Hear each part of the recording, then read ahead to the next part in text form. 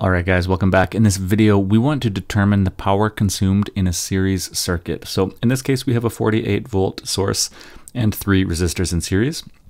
To get started, what we want to do is we want to figure out the total resistance of the circuit so we can find the total current of the circuit. So that is going to be RT, and the total resistance is just going to be equal to the first resistor plus the second resistor plus the third resistor, because these are all in series.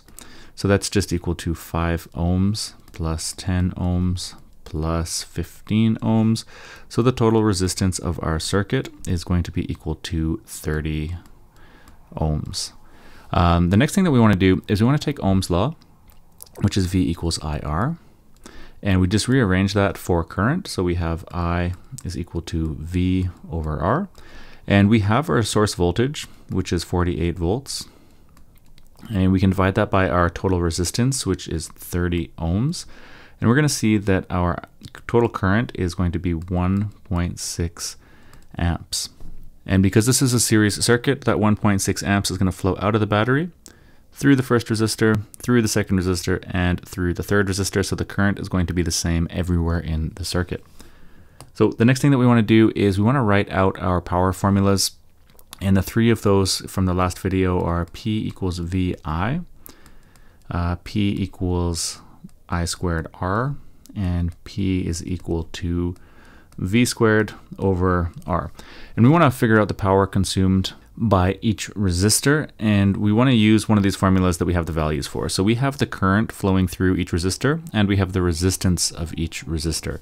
So we're going to come down here and we're going to look at that. Well, here we have current and resistance. So this is the formula that we are going to proceed with. If you had already calculated the voltage drops and you knew the resistance, then you could, for example, then you could use this formula. If you knew the voltage drops and the current, then this one, if you didn't have the resistance. But all of them are going to yield the same answer, just depends on which unknowns or which variables you actually have. So at this point, all we need to do is just fill in the values. So we want to figure out what is the power consumed by the first resistor. Well, we'll just do I squared R. So it's going to be the current, which is 1.6 amps. This is all squared, times the resistance, which is 5 ohms. And 1.6 squared times 5 just gives you 12.8 watts. So that's the power consumed by the first resistor. We're going to do the same thing for the next resistor. So it's going to be, again, it's going to be I squared R. And we're going to use the same current because the current is the same everywhere in the series circuit. So it's going to be 1.6 amps squared times its resistance, which is 10 ohms. And that's going to give us a value that's twice as much. So it's going to be 25.6 watts. All right, let's do the same thing for the third resistor. So P3, again, it's just going to be I squared R. Again, 1.6 amps, that's all squared, times 15 ohms, and that gives us a value of 38.4 watts. So now that we have the power consumed by each of the elements or each of the resistors, what we want to do is we want to just find out what's the total power consumed by the circuit. And for series or parallel resistors, it's just going to be the sum of all of the individual elements. So it's just going to be P1 plus P2 plus P3.